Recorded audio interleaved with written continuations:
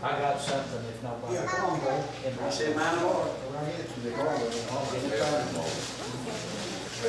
Appreciate the Lord. Bless you, Lord. I like to say today, I ain't nothing. Come on. And without God, what God has put in there, I'd like to use it. And but I am nothing. I'm just a man without God. I had this little bit when before I left the house. And I'd like to read it and see what the Lord wants to do. But I thought, Lord, after Brother Jesse, you said what you said. I said, Lord, I don't want to add or take two, but I'd like to get right with you. I'll tell you, I appreciate God. I thought His promises, they are true. I thought if we'll keep on keeping on, we'll meet the promise. We'll walk right into that while. Right. And the Lord told me, He put people in my life and encouraged me. And I'd get down and I'd get back up. And thank God that somebody was there, like you brothers and sisters saying, just stay with it. Just stay with it. And God will do what He says. Just stay with it. But I'd like to tell you, I am a happy man tonight. I am a happy man tonight. I appreciate God for that good Holy Ghost. I thought, Jesse, when you was talking, I thought, Lord, I feel like I'm going to fly away, Lord. I appreciate God with that. I may just testify just for a little bit. When we was down there at the old 80 church, and Brother Mike Fee and Terry got started, and I thought the Lord moved, and there was 17 of us. And the Lord, He baptized me with the Holy Ghost. And at that time, you know, people went home, it got late, and there was just 8 or 9 of us. But the Lord was still moving. And I thought it sounded like somebody had recorded it and sent it to us. And it sounded like there was 50 people in there. We didn't get out of service till 12:30. And I looked at Brother Mike after the Lord kind of lifted up a little bit. He didn't lift up too far. He stayed right with us. I looked over at Brother Mike Fee. The Lord had laid him out on the floor. He was on his side. And he was preaching on his side. But I appreciate God. I really do. I thank Him. I thought I'd like to share this prophecy with you that I got a while back now. Don't let me read you mine, but everybody in here knows who my mama was. And I asked the Lord, I didn't really know how things worked, and I believe now what they taught to me, you have to get this thing for yourself. Right. But I thought the prophet had come to me and said, this one is gone, but said now the man has felt you. Right. And I thought I felt them shoes. They got awful big, Brother Jesse. They got awful big. I thought, Lord, I told the Lord, I said, Lord, how can I do something like that? How can I do something like that? I ain't nothing, but you know He wasn't on that grade. He gave me that precious Holy Ghost. He knew what was in store for me.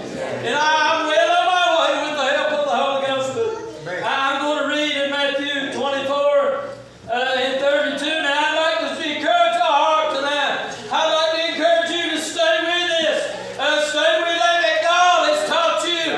Stay with that the elders have counseled your heart. You stay with that God has put in her. But I'd like to tell you, you will face an adversary somewhere.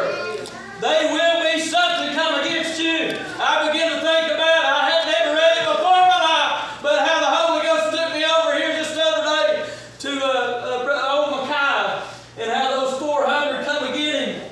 And he said, I'll speak the word of the Lord. 400 men come and get him. Those prophets, you know, that king of Israel had his own prophets. But there's another man, Jehoshaphat, said, is there any way we can inquire of the Lord?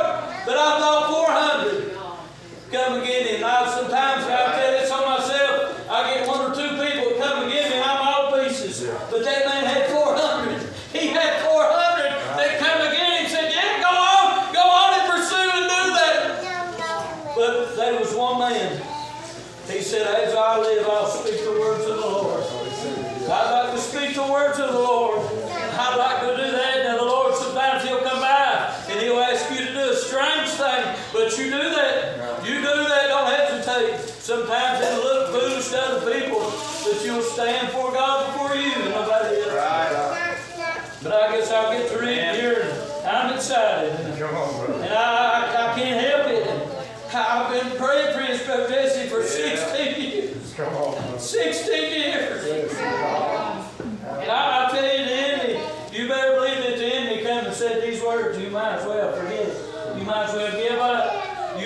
16 years, it ain't going to happen. But I'm glad I stayed with it. Somebody ever come up to me one time and said, you sons, you got to stay with it. You have got to stay with it. Right. I'm going to read a 32nd verse with the help of the Lord in Matthew 24.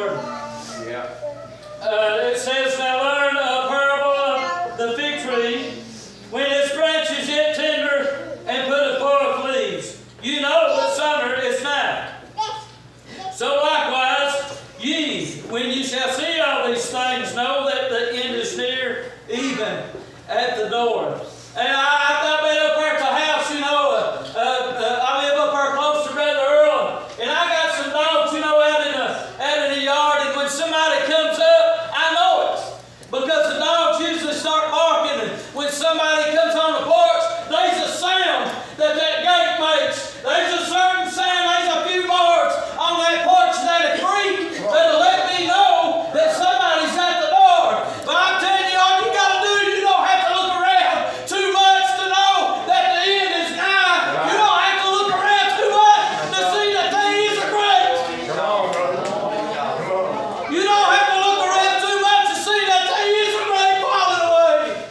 Right. Amen. I'm telling you, people's growing faint in their heart. I know times is hard. Let me give you a little example.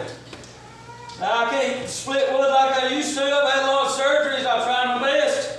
But I can only throw an 8-pound maul very long and all. But now I have to buy the wood for my little fireplace. And I bought some, or a brother gave me some wood. It was 2 years seasoned, you know. But you know, now is the time. Now is the time that we do not back up. Now is the time that you gird your loins. Come on, you gird your loins about. Come on, I'm telling you, you need to get ready. Things is coming upon this earth. Come on, brother. Peace. Peace. The Lord spoke to me, Brother Jesse, right in my home. A prophet come from 200 miles away. Come to my home, said, I got to get rid of this. I got to get rid of this. Spoke to me and my wife right in the hallway of my house and said, as I take peace from this earth, he said, you and yours will have peace. I want peace. But I tell you, the world ain't got no peace. There ain't no peace out there.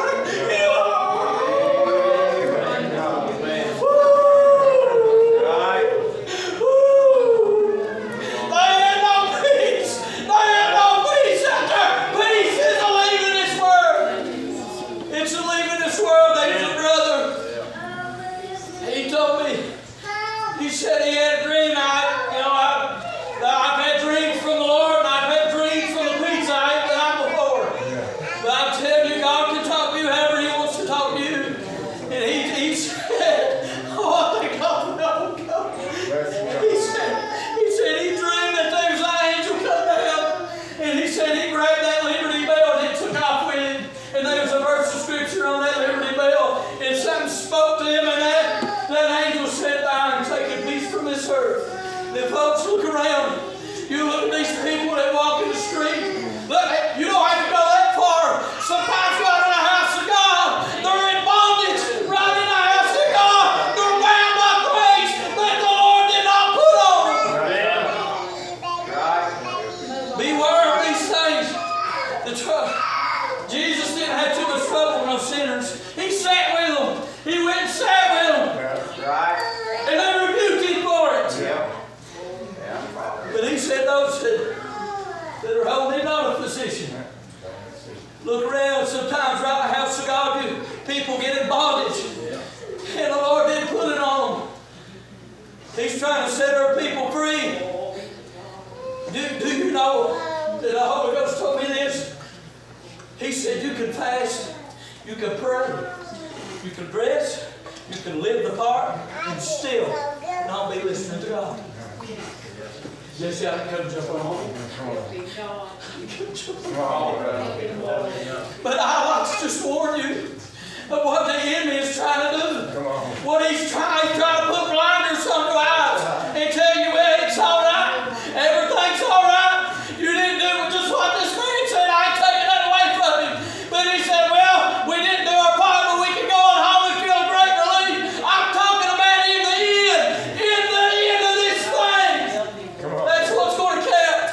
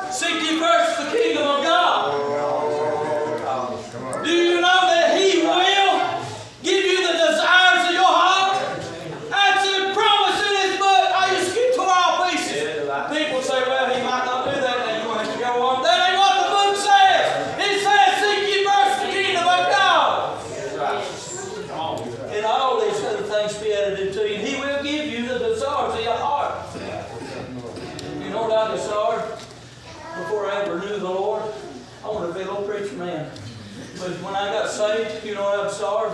I said, Lord, if you want me to, I'd like to be a little preacher man. You know what happened? The prophet came, said, you will preach for me. You will. That's where my desire was at. I didn't desire to own a great name. I just wanted to help people. That's what I wanted to do. I wanted to go to heaven. I wanted to take this many with me. And I'd like to tell you, Dave is an adversary out there, and he's put blinders on God's people. God's people trying to blind you, make you feel that it's all right. But there's still work to be done. Lord, the Holy Ghost moved on me, and I had to stand before some of my family and some of the older ones, and I thought, Lord, you know, I'm not trying to rebuke nobody, but I have to give out what the Holy Ghost gave me. And then the Lord told me, said, tell them, said, don't you let nothing stand between you and your work. You and your work. That is what touches God. You know, the book said that we was made likeness in His own image. That tells me that God has a heart. He has hands. God has a heart. He can be touched. Right. Amen. Well, I'm excited, but they shot me in the head. Come on, brother. Come on.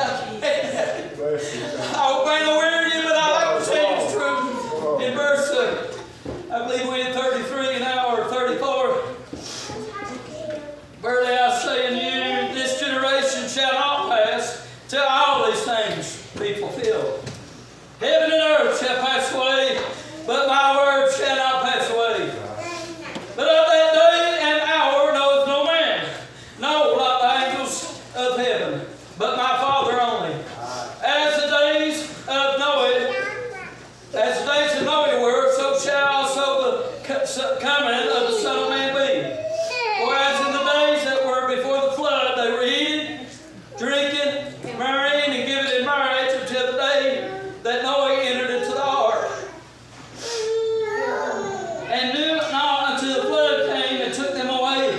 So shall also the coming of the Son of Man be. Then shall two, I'm sorry, it's a lot of reading. Then shall two be in the field, the one shall be taken away, and the other left. Two shall be grinding at the mill, the one shall be taken, and the other left. But this is the verse I wanted to get to. For the help of the Lord said, watch therefore, for ye know not what hour your Lord doth come. But you know what? I found a lot of times through this life serving God, the Lord come out here and check on me and you. Come on here and check up on me and you. I'm not trying to hand you to death, but the Lord will come out and check up on me and you. I was working up Clover Fort, and the coal was big at the time. It was about 18 foot high. Brother Floyd, the ribs was terrible. They was awful. I mean, you had to watch, you know, on both sides, and you had to watch that top. Something had big around, you know, ain't very big, but from 18 foot high, it hurts if it fell on you. Right. Man, I thought that they got an inspector one time, and the inspector told him, Brother Jesse, he said, I want this fixed. I want this cage and mesh put on the ribs. He said, before you take another foot up toward the front, I want this thing fixed, and I want it done right. He said, I don't want you going no further until everything is fixed the way I want it. He said, look, and I remember this like it was yesterday. Out of 13 years I worked in the mines, I remember this like it was yesterday. Brother Wayne, that inspector, looked, and he said, I want you to know. He said, I'm coming back. Yeah. He said, I'm coming back, and I'm going to look at this, and I'm going to make sure that it's done right, and if it ain't done right, he said, I'm going to shut you down. But you know what? You know what? The Lord will check on me and you. Right. You know what happened? That inspector come back, they didn't do what he said. You know what he done? He pulled them back and he shut them down. I'd like to do this thing right. I'm not saying that everybody here is not doing it right. That's not what I'm saying. I'm saying beware of these things. These things is coming up. Man's heart offended for fear of things is coming up on this earth. We're going to see darker days. Let me read on. But know this, that if the good man in the house had known in what watch the thief would come, he would have watched and would have not suffered his house to be broken up. Therefore be ye also ready, in such an hour as you think not, the Son of Man coming. I want to be ready. I want to be ready. When the Lord comes, even if He don't come back tomorrow, I still want to be ready tomorrow. But tomorrow ain't here. Tonight we live in for today. Take no thoughts for tomorrow. That's what the book says. You got to take it as it is and do your best today. I appreciate Brother Jesse for you letting me up. I appreciate the Holy Ghost for that. Now you ones, now listen, you ones seeking for that Holy Ghost. I know it's easy to get discouraged. I know, but you stay with it. You keep on going.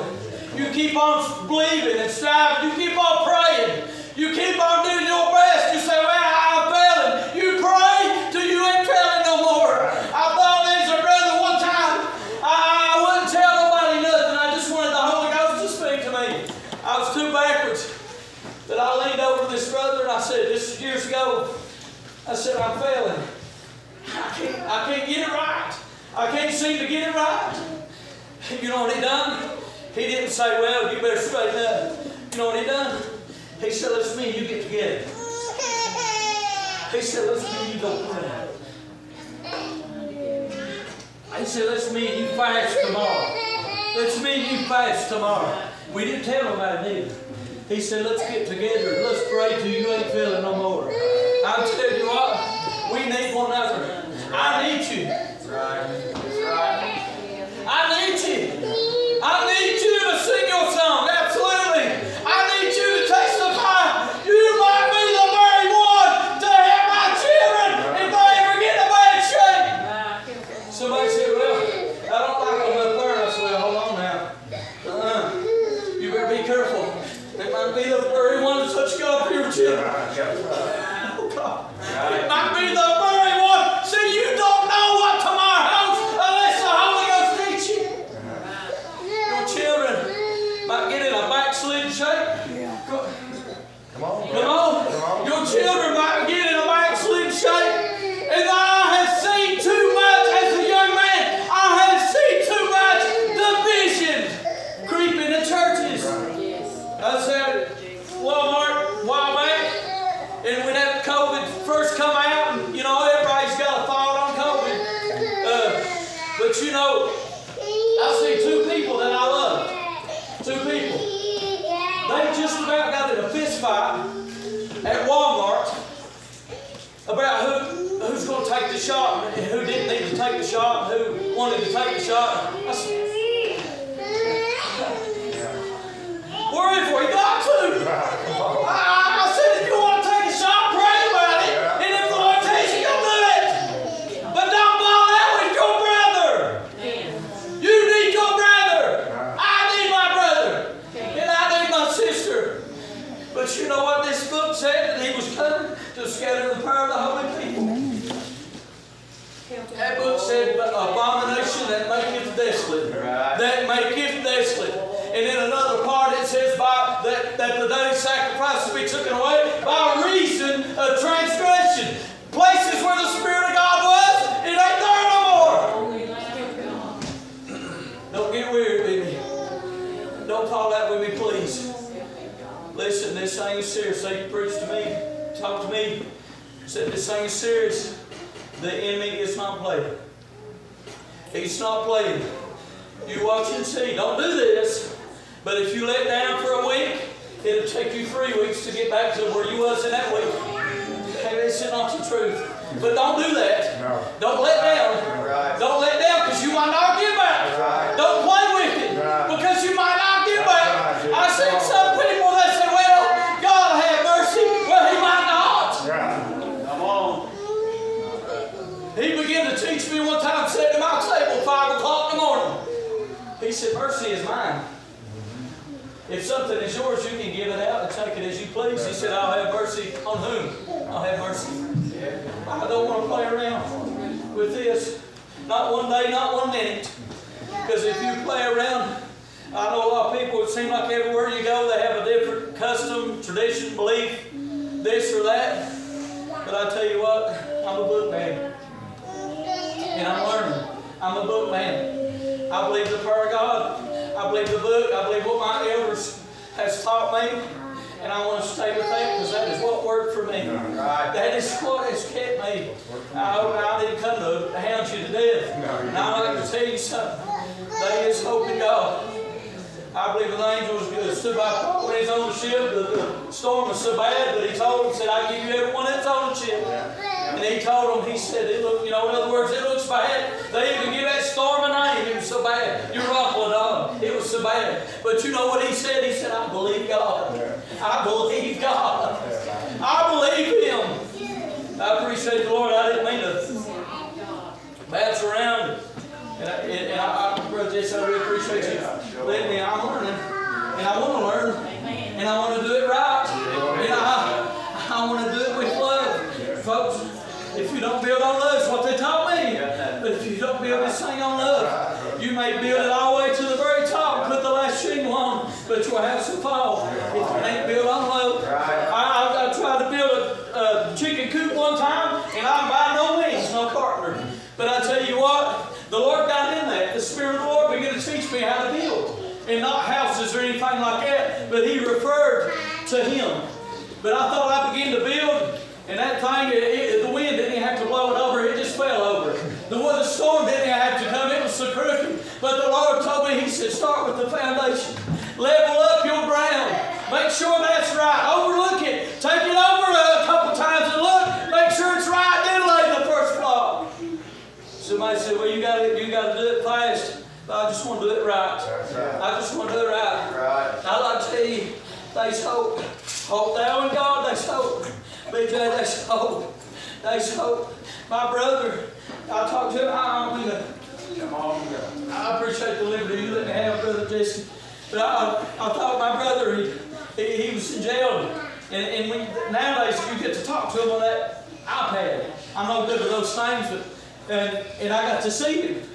And in jail, you have to be a different person, or they'll hound you to death.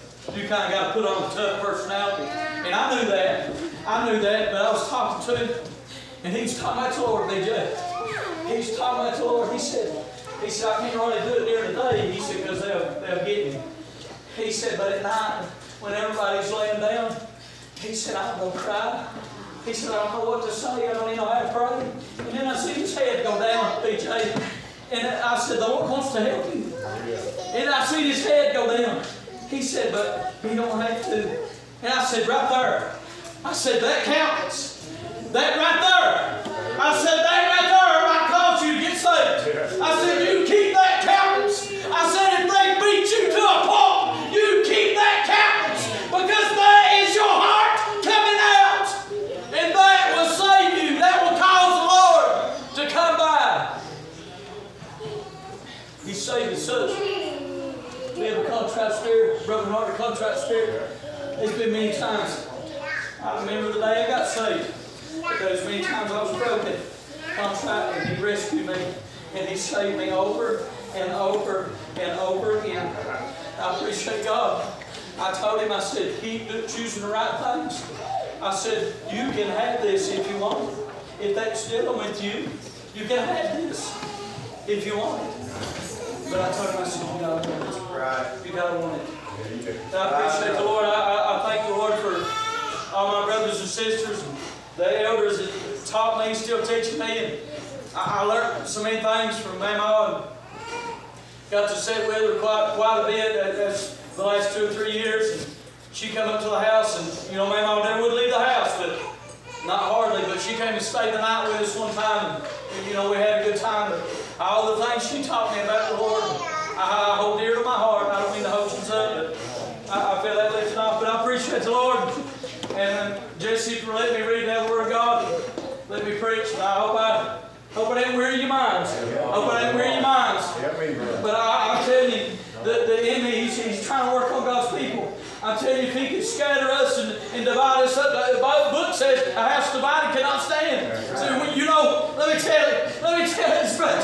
I'm excited, I'm sorry. But you know what? There's a time the Lord spoke to me, and He said, I'm coming to talk with you. I'm coming to talk with you. And I fell asleep right at my kitchen table. There's a lot of experiences with me at my kitchen table, but I fell asleep right there. And I said, seen the devil standing in my kitchen. The Lord showed me this. And I seen the devil. He was standing over there by the oven, or by the stove. And he had a big old pot, Lou, and a big old stick. And he set his eyes on me. And he was stirring that pot. And he was looking at me grinning. And he wasn't talking, but I could hear what he said. He said, this will cause you to fall. He said, this is going to get you. And he was just stirring up that pot. Stirring up that pot. But the Lord, brother, my Spirit of the Lord fell on me in the stream. He said, go look in the pot. I went over and I looked in the pot and there was nothing in it. There was nothing in it. And the Lord began to teach me, Brother Floyd, about a lot of times when we come back to the house of God and we get waiting on one another, who's going to sing, who's going to do that. But you know what the enemy will do? He'll put it in your mind. He'll say, so-and-so's thinking something of you. He'll get in my mind, so-and-so's thinking something of you. Before you know it, everybody's standing there waiting on the Lord to move. But it's in us. If we get hindered, the Lord can't have His way. Stirring up that pot of nothing. Nothing to it. Nothing to it. The enemy, he'll get in your mind, and he'll say, your brother don't love you, and it'll cause you not to get up and sing your song. Well, that ain't the truth. It'll cause you not to get up and preach. It'll cause you not to get up and testify. He'll say, so-and-so don't want to hear from you, but I'd like to tell you something. That's the enemy. Stirring up a bunch of nothing. But it seems to work sometimes. It seems to work sometimes. But he looked at me and he stirred up and he said, it's to get you. And the Spirit of God spoke to me and said, go look in the pot. There's nothing. Come on, brother. Stirring up a bunch of nothing. Just to keep you, Brother Jesse, I remember one time you said people say, well, you know, the Lord can't be hindered by the devil. And I remember the very word you said, all he's got to do is stop you. Yeah. Good. That's good. That's right, brother. He tries to be crafty. Yeah. And I'll tell you, he'll get it in your mind. And he'll say, so-and-so don't love you. I'll get up and sing now. They think it's something. And it will hinder the Lord moving. But I appreciate the Lord. I appreciate everybody. I'm thank God. But I'm a happy man. I appreciate the Holy Ghost. I'm a happy man. I appreciate the Lord. Thank you, Lord Jesus.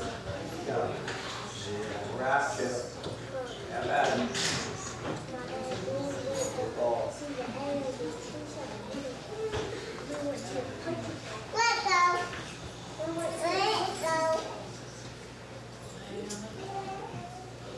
All right, we're going off the altar and let's pray. And what songs you got one?